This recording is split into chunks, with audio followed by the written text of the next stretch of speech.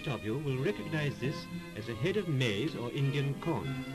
Inside the cover is the cob, which is delicious if you boil it and eat it with butter and salt.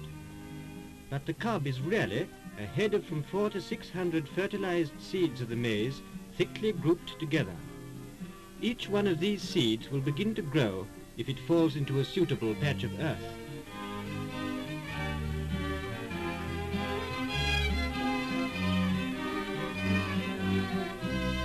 Here is one well settled underground. The outer skin has been removed from this particular seed so that we can watch the growth of the young plant within. First the root appears and pushes downwards, and then the young shoot comes out and grows upwards.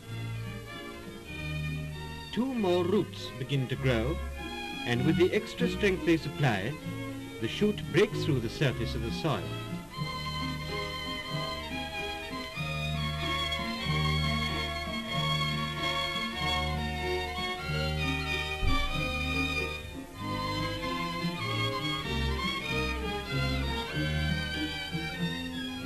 The shoot has a point like a spear, which comes through the ground first and protects the young leaves, which would bruise easily. But once clear of the soil, the leaves break through their spear-like cover and begin to grow.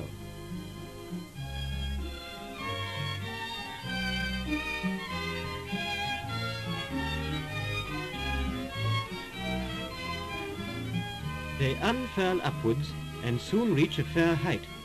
So to balance them, the root has to push deeper down into the soil. In this picture, you can see clearly the jelly covering on the root that protects the root tip from harm.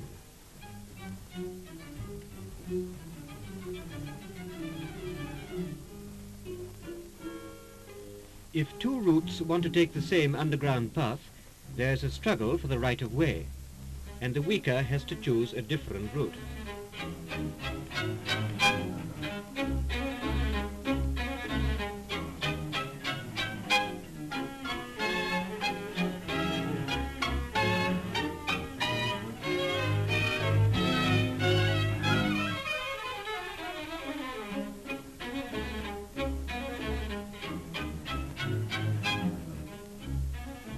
The nourishment collected by the roots goes up through the plant and gives the leaves strength to develop. They grow on alternate sides of the stem to balance one another, but they present a good deal of surface to the wind, and the plant might easily get blown over. To prevent this, the first root dies away, and new roots grow almost horizontally and very like an umbrella in shape. They hold the plant firmly in the earth, and every maize plant has a network of roots, like this.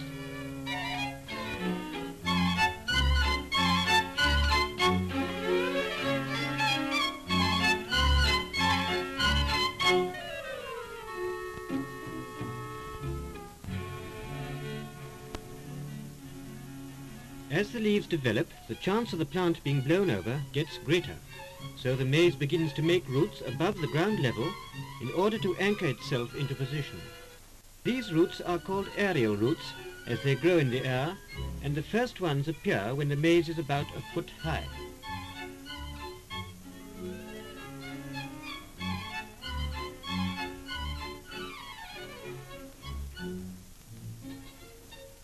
As the plant grows taller, it develops new aerial roots in order to get extra strength. The roots on the screen now are growing when the plant is 3 feet high.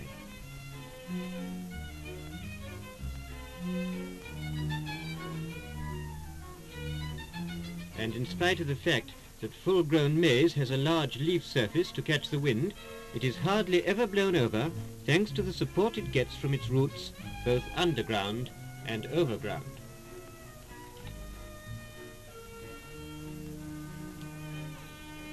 Watch it now, bending backwards and forwards in the wind, but firmly anchored to the earth.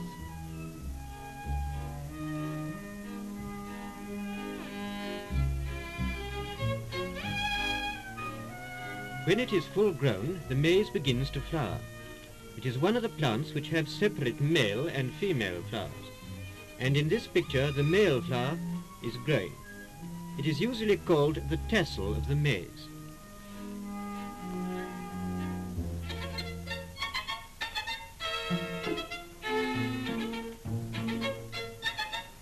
As it grows, it puts out a large number of anthers, and these ripen and open and drop out pollen.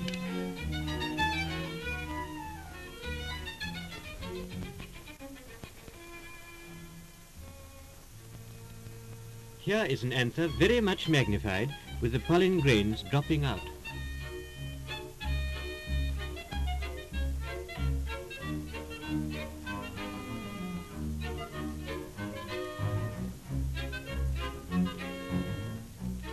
And here is some of the pollen even more highly magnified. Pollen grains have to be kept dry and are ruined by rain or dew. So at any hint of wet weather, the anther closes and the pollen is kept safely within. In dry weather, the tassel produces quantities of pollen like clouds of dust.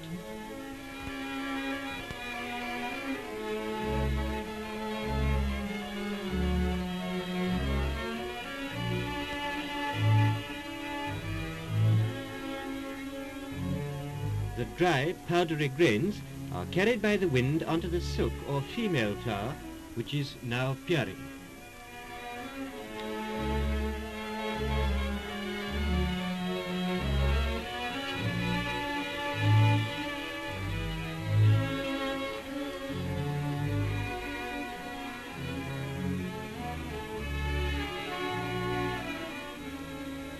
Each of these long threads of silk in the flower has at the end of it an ovary in which are ovules that contain the life element necessary for the production of a new plant.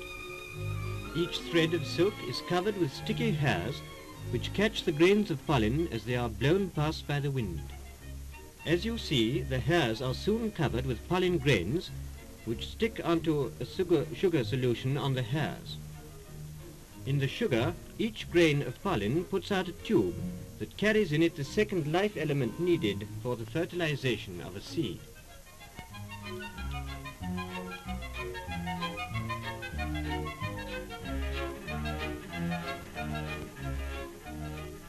In this diagram you can see how the pollen tube penetrates down the silk to the ovules at the end.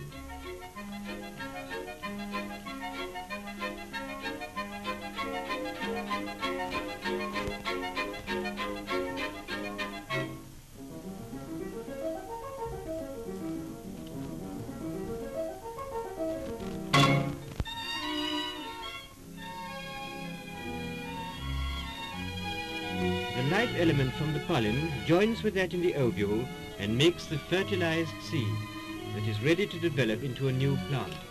The silk, which is no longer needed, gradually dies away, and the seeds remain on the cob where they ripen until they are ready to fall to the ground and begin the life cycle of the Indian corn all over again.